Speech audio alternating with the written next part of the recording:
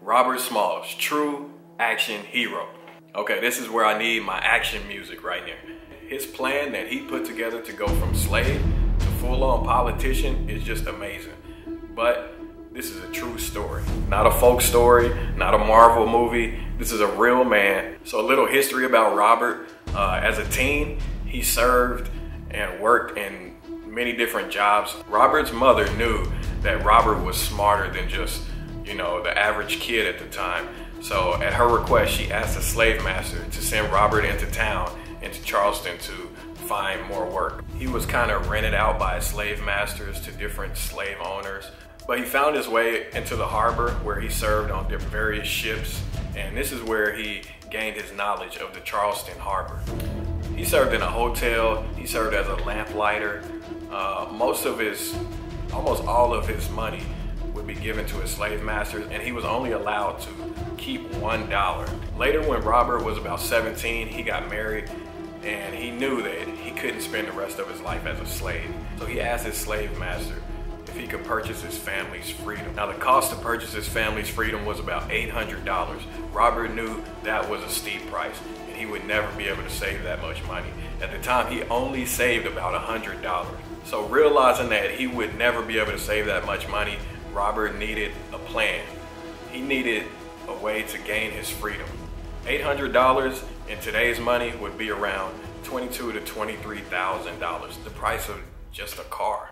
So at the beginning of the Civil War, Robert was assigned to work on the CSS Planter in 1861. Now, the main job of the CSS Planter was to carry ammunition throughout the harbor, weapons and supplies for the Confederate soldiers to the different forts throughout South Carolina and through the harbor. Robert Smalls, he observed the harbor and the crew members for about a full year before he put his plan into place. His vast knowledge of the Charleston harbor is what gave him the confidence to put his plan into place. Now, Robert knew that he couldn't be taken alive, so if he were caught, he and his crew members decided that they would just blow up the ship. Freedom by any means necessary. The story is the crew members went into town and left the ship. This is when Robert knew this was his chance. Robert dressed up like the captain, imitating the captain. He mimicked the way he walked. He even went as far as to go get a straw hat, which was the captain's signature hat at the time. When opportunity presented itself, Robert took full advantage. So after the crew members left the ship, Robert sailed to the first checkpoint where he would pick up family members of fellow slaves, and this is when the plan started. So to put this plan into place, Robert had to sail through 4 Confederate checkpoints. So first he had to sail past Castle Pinckney, Fort Johnson, next Fort Ripley, and the last checkpoint, the most dangerous of them all, with cannons armed and ready to shoot, was Fort Sumter. So as the ship came upon Fort Sumter, Robert knew this was the most dangerous point of the plan. If they were caught here, the plan would be over, and Robert would have to go to his plan B, which would be to just destroy the ship altogether. Some of the other fellow slaves and members of his crew thought that Robert should sail further away from Fort Sumter, but Robert knew if he diverted from the original path, the Confederate soldiers would be tipped off at this point. So Robert stuck to his guns, didn't change course at all, and continued to sail past Fort Sumter. He gave the signal.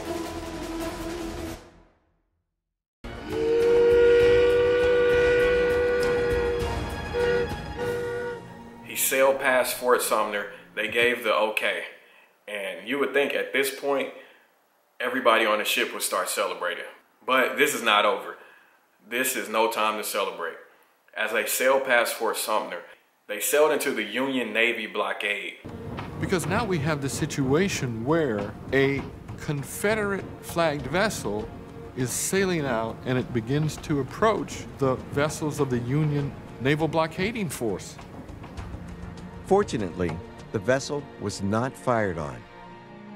As astonished Union officers boarded the Planter, Smalls stood at attention, saluted, and spoke. I am delivering this war material, including these cannons, and I think Uncle Abraham Lincoln can put them to good use.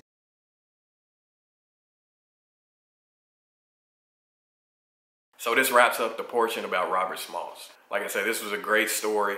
I don't know why they don't talk about Robert Smalls more.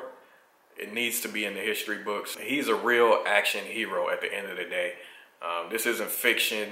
This isn't a Marvel story. This actually happened.